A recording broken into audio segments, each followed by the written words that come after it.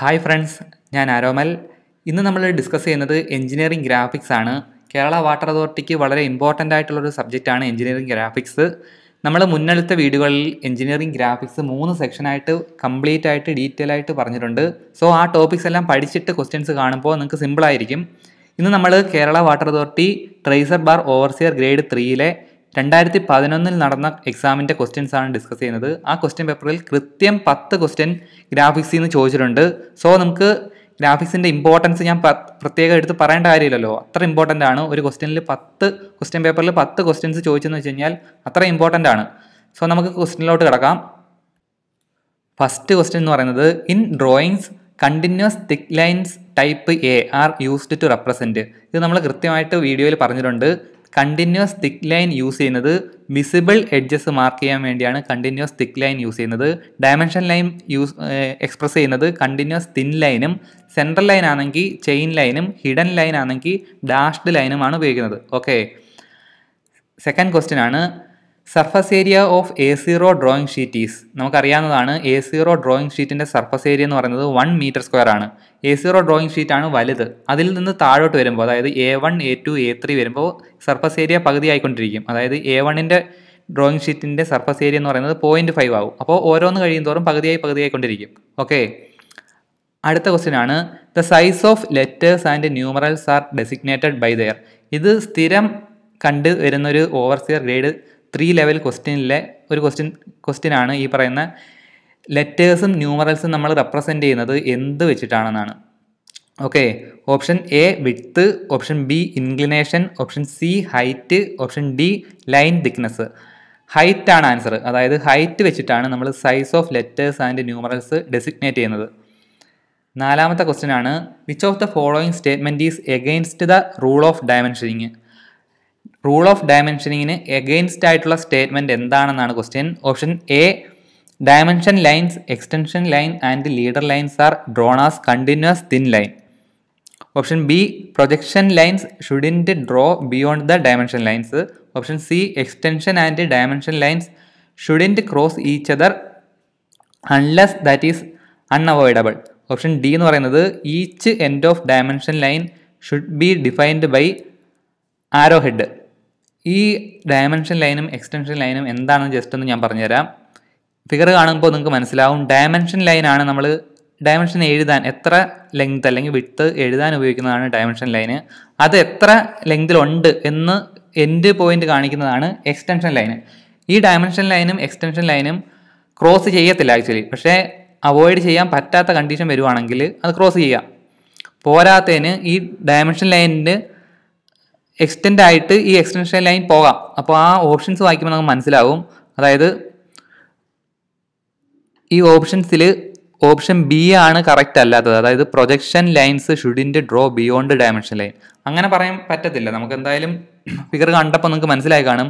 Dimension line across ആയിട്ടല്ല beyond ആയിട്ട് extension line വരച്ചിട്ടുണ്ട്. അപ്പോൾ ഈ ഒരു സെൻറ്റൻസ് ആണ് ഇൻകറക്റ്റ് ആയിട്ടുള്ളത്. ഓക്കെ, അഞ്ചാമത്തെ ക്വസ്റ്റ്യൻ നോക്കാം. Name the conic whose eccentricity is 1. നമ്മൾ പഠിച്ചതാണ്. എക്സെൻട്രിസിറ്റി 1 ആയിട്ടുള്ള കോണിക് എന്ന് പറയുന്നത് പരാബോളയാണ്. ഹൈപ്പർബോളയ്ക്ക് eccentricity greater than 1ഉം എലിപ്സിന് eccentricity less than 1ഉം ആണ്. ഓക്കെ, ആറാമത്തെ ക്വസ്റ്റ്യൻ ആണ്, in the context of construction of scales the ratio of length of object in the drawing to the actual length of object is called. Option A full scale, option B least count, option C representative fraction, option D diagonal scale.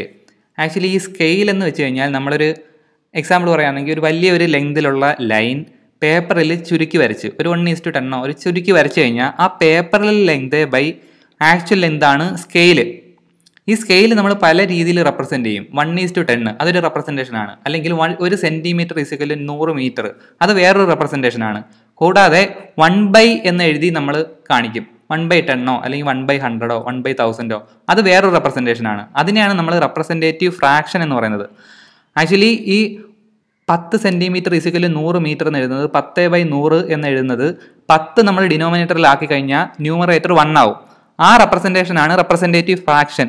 ഇത് actually സ്കെയിലിൻ്റെ definition തന്നെയാണ്. അപ്പോൾ ഈ ഒരു ക്വസ്റ്റ്യൻ്റെ answer എന്ന് പറയുന്നത് representative fraction ആണ്. അതായത് scale എന്ന് വെച്ച് കഴിഞ്ഞാൽ ratio of length of object in the drawing to actual length. Okay. ഏഴാമത്തെ ക്വസ്റ്റ്യൻ ആണ്, which of the following projection method has been recommended by bureau of Indian standard for the preparation of engineering drawing of object. Bureau of Indian standard recommend ചെയ്യുന്ന projection method ഏതാണെന്നാണ്. Option A first angle projection, option B second angle projection, option C third angle projection, option D fourth angle projection. നമ്മൾ angle of projections എല്ലാം കറക്റ്റായിട്ട് പറഞ്ഞതാണ്. Bureau of Indian standard recommend ചെയ്യുന്നത് first angle projection ആണ്. First angle പ്രൊജക്ഷനിൽ first ക്വാഡ്രന്റിലായിരിക്കും object വരുന്നത്. അപ്പോൾ അതിൻ്റെ പ്ലാനും എലിവേഷൻ എബവ് എക്സ് വൈ ലൈനും പ്ലാന് ബിലോ എക്സ് വൈ ലൈനിലും ആയിരിക്കും ഫസ്റ്റ് ക്വാഡ്രന്റിൽ വരുമ്പോൾ. അത് അടുത്തൊരു ക്വസ്റ്റ്യൻ വരുന്നുണ്ട്, അപ്പോൾ നമുക്ക് പറഞ്ഞുതരാം. എട്ടാമത്തെ ക്വസ്റ്റ്യൻ നോക്കാം. In first angle പ്രൊജക്ഷനിൽ option A elevation is above X Y line and plan is below X Y line, option B plan is above X Y line and elevation is below X Y line, option C both the elevation and plan are above X Y line, option D both the elevation and plan are below X Y line. First angle projection എന്താണെന്ന് ഞാൻ പറഞ്ഞു. അതായത് object എന്ന് പറയുന്നത് first ക്വാഡ്രന്റിലാണ്. അപ്പോൾ അതിൻ്റെ elevation വരുന്നത് എന്തായാലും എക്സ് വൈ ലൈനിന് മുകളിലായിരിക്കും. നിങ്ങൾ ഞാൻ എടുത്ത ക്ലാസ് കാണുമ്പോൾ നിങ്ങൾക്ക് മനസ്സിലാവും, അതിൽ കൃത്യമായിട്ട് ഫിഗർ കൊടുത്തിട്ടുണ്ട്. അല്ലെങ്കിൽ ഒന്ന് ഇമാജിൻ ചെയ്താൽ മതി. ഫസ്റ്റ് ക്വാഡ്രന്റിൽ വരുമ്പോൾ എലിവേഷൻ എക്സ് വൈ ലൈനിന് മുകളിലും പ്ലാൻ വരുമ്പോൾ നമ്മൾ ആ ഹൊറിസോണ്ടൽ പ്ലെയിനിലാണ്, അത് റൊട്ടേറ്റ് ചെയ്ത് എക്സ് വൈ ലൈന് താഴെ വരും. ഓക്കെ, അപ്പോൾ ആൻസർ എന്ന് പറയുന്നത് ഓപ്ഷൻ എ ആയിരിക്കും. ഒൻപതാമത്തെ ക്വസ്റ്റ്യൻ ആണ്, the view drone to show the internal details of an object. ഒരു ഒബ്ജക്റ്റിൻ്റെ ഇന്റേണൽ ഡീറ്റെയിൽസ് കാണിക്കുന്ന ആ വ്യൂവിനെ എന്താണ് പറയുന്നതെന്നാണ് ക്വസ്റ്റ്യൻ. സിമ്പിളായിട്ടുള്ള ക്വസ്റ്റ്യൻ ആണ്, നിങ്ങൾക്ക് വായിക്കുമ്പോൾ മനസ്സിലാവും എന്താണ്. ഇന്റേണൽ ഡീറ്റെയിൽസ് കാണണമെങ്കിൽ നമ്മൾ സെക്ഷൻ കട്ട് ചെയ്യണം. അതായത് സെക്ഷണൽ വ്യൂ വെച്ചിട്ടാണ് നമ്മൾ ഇന്റേണൽ ഡീറ്റെയിൽസ് കാണുന്നത്. ഓക്കെ, അടുത്ത ക്വസ്റ്റ്യൻ ആണ് പത്താമത്തെ.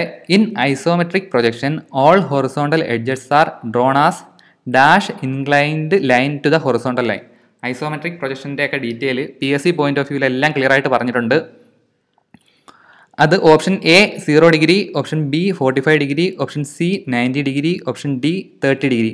30 ഡിഗ്രി ഇൻക്ലിനേഷനിലാണ് എല്ലാ ലൈൻസും ഹൊറിസോണ്ടൽ പ്ലെയിനുമായിട്ട് ഇൻക്ലൈൻഡ് ചെയ്തിട്ടാണ് നമ്മൾ ഐസോമെട്രിക് പ്രൊജക്ഷനിൽ വരയ്ക്കുന്നത്. ഓക്കെ, സോ ഗൈസ്, ഇതാണ് എഞ്ചിനീയറിംഗ് ഗ്രാഫിക്സിൻ്റെ ഞാൻ എടുത്ത ക്ലാസ്സിൻ്റെ പ്ലേലിസ്റ്റ് എന്ന് പറയുന്നത്. ഇത് എൻ്റെ സ്ക്രീനിൽ കൊടുത്തിട്ടുണ്ട്. ഇത് നിങ്ങൾ കാണുകയാണെങ്കിൽ എഞ്ചിനീയറിംഗ് ഗ്രാഫിക്സ് സിലബസ് ഫുള്ള് കവറാവും ഏകദേശം. ഓക്കെ, പിന്നെ പറയാനുള്ളതെന്ന് പറയുന്നത് എഞ്ചിനീയറിംഗ് ഗ്രാഫിക്സിൻ്റെ വീഡിയോയുടെ ലിങ്ക് ഡിസ്ക്രിപ്ഷനിൽ കൊടുത്തിട്ടുണ്ട്, അതുകൂടെ ശ്രദ്ധിച്ചോ. ഫ്രണ്ട്സ്, നിങ്ങൾക്ക് ഈ വീഡിയോ ഇഷ്ടമായെങ്കിൽ ലൈക്ക് ചെയ്യുക. എന്തെങ്കിലും സജഷൻസ് ഉണ്ടെങ്കിൽ കമൻറ്റ് ചെയ്യാൻ മടിക്കരുത്. കൂടാതെ ഈ ചാനൽ സബ്സ്ക്രൈബ് ചെയ്യുകയാണെങ്കിൽ ഞങ്ങൾ വീഡിയോ അപ്ലോഡ് ചെയ്യുമ്പോൾ തന്നെ നിങ്ങൾക്ക് അറിയാൻ സാധിക്കും. കൂടാതെ ആ ബെൽ ബട്ടൺ ഞെക്കുകയാണെങ്കിൽ നിങ്ങൾക്ക് നോട്ടിഫിക്കേഷനും ലഭിക്കും. So friends, thank you and see you again.